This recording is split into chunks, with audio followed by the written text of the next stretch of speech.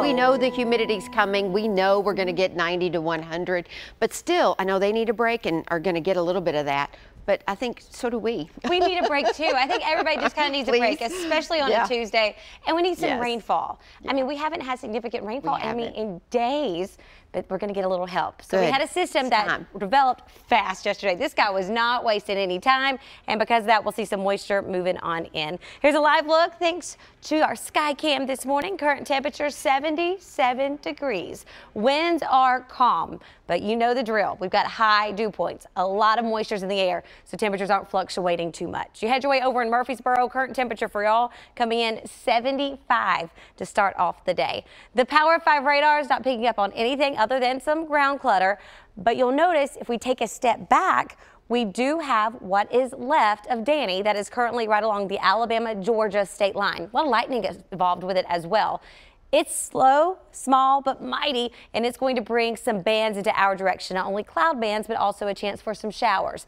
But because we're just so intensely moisturized, it doesn't take much of a lift to bring some showers. So we've got that we're working with. The heat of the day, which also will pick up a few of those popcorn showers.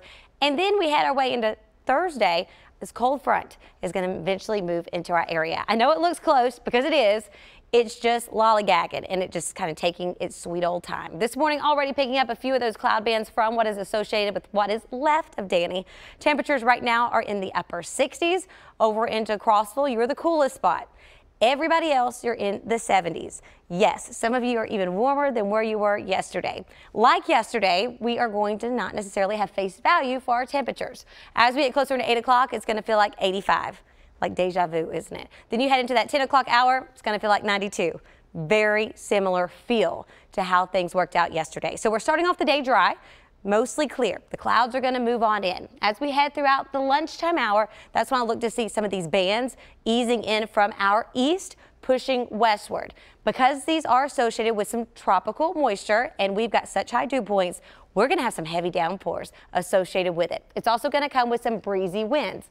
Nothing too significant, but it'll be a little bit of a skirt alert as we go throughout the day. So of course we've got that tropical moisture, the heat of the day, also bringing some of those showers. We transition to tomorrow. We're going to do a very similar situation, just lacking the tropical moisture, more of the heat of the day. We head our way into Thursday. That's when we're going to see more widespread showers as well as some storms moving their way in. That will cool us off. So change is coming. You just got to wait on it. Here's a look over the next 7 days. 92 today. It's going to feel as if we're hitting 92 by 10 o'clock. So you can imagine the afternoon when we do finally get to 92, it's going to feel as if we're in the upper 90s. We'll see waves and bands of showers as well as storms moving in. Some showers will move in on Wednesday, but our best rain chance will be Thursday into Friday associated with that cold front. As far as how much rain we're anticipating, 1 to 3 inches overall as we head throughout the next 5 days. 4th of July, though, what a treat. We're going to start out in the upper 50s, low 60s with a high of 85.